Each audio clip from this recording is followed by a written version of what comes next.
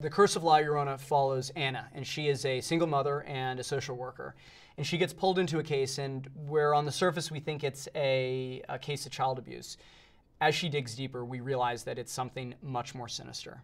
And the deeper she gets into the case, she starts to uncover that behind it is La Llorona, this terrifying supernatural spirit that has existed for hundreds of years. And she has descended on Los Angeles, and now she is turning her attention to Anna and her children.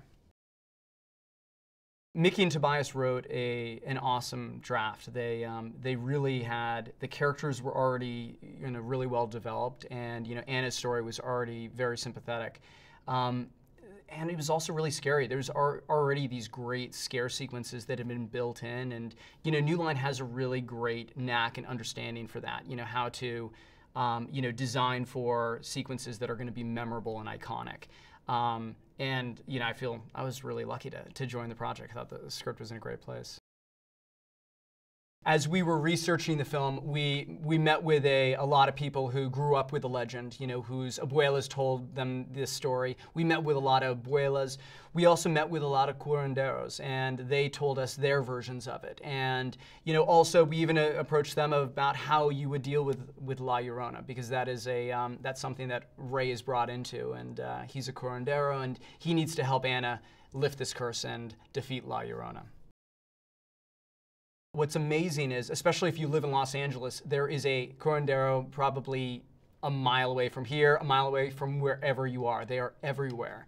And they're really fascinating guys. They are faith healers, medicine men, and beyond that, each one has such a unique personality. They're members of the community, and each one, you could make a story out of all of them. And they definitely helped inspire and shape Raymond's performance, and definitely what we were thinking about with the way he took the role.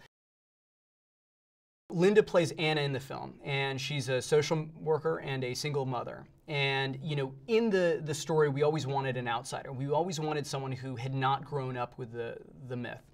And so they're coming at it from a place of discovery, because I think it's a fun place to be in. Whenever you're discovering something in a movie, that's a great place to be. Linda's incredible. She has such an incredible range, and honestly, I was a fan of hers in Freaks and Geeks, and to be able to see her come all this way in Mad Men, and then now in this, it is just really incredible. I was so impressed by what she brought to the role. Incredible actor. Really captured that mama bear quality. This is a story about mothers. There's 3 different mothers in this story, and she's one of them. And you really buy it, and you really buy the fire beneath it. Raymond is awesome. One of the things that I definitely wanted with Raphael is I wanted a character that was dangerous, someone that you weren't sure if you could trust, because that is one of the leaps of faith that Anna takes in the movie. And I think it's also fun for to have that type of character in a movie. So going into it, one of the things that I loved about Raymond is Tuco from Breaking Bad. That's a character, and this is definitely not Tuco, but there was an element of that wildness, that danger, that recklessness that I thought that he really captured there, and he brings in elements of that kind of dangerous quality, and he killed it. Beyond that, he's a great guy. He's become a friend of mine and really a solid character. Patricia was incredible. I've been a fan of hers since The Mummy for so long, and she really knocked it out of the park in this role.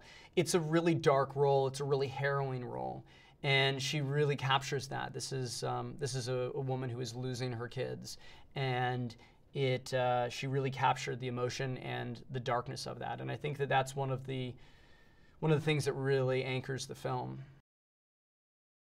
James is the best. I have been a fan of James for years, and so to have an opportunity to collaborate with him, to work with him, was a dream come true. He is an amazing director and incredible producer, and he was just great and so insightful at every step of the process. When we're developing the script, he had such great insights and specifics into what's the story about, and really what is the story that you really want to tell, and what do audiences really want to see.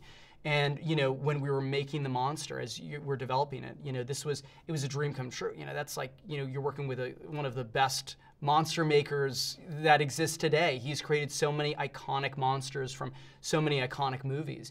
To be able to bounce ideas off of him and just work with him was so cool.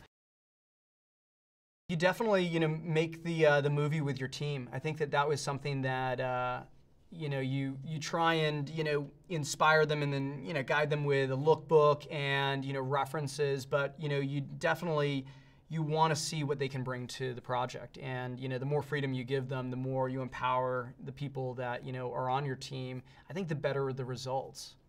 So they knocked it out of the park. They brought so much great stuff to the table, so many great ideas, and I think the movie has this great, vibrant look to it, and I think it's really because of all those guys. The house was in mid-city, and it was a great old house, and it was actually we shot in the bottom floor, and the top floor was occupied by 3 students who were going to USC, and they live there. And we are pretty convinced, and we were told by the owner, and we learned from some of our crew members that the house is haunted. And I thought it was totally a joke, but so many people had so many odd occurrences in there. I never experienced any of it, but our homeowner was convinced that it was haunted, and he had heard that from the girls that lived there. There was other crew members who said they had heard things or said they heard whispers, and it always came secondhand. And again, I was the first one to say like, that's garbage. But then I was also, definitely very nervous, and whenever I was by myself, I was always kind of checking the corners.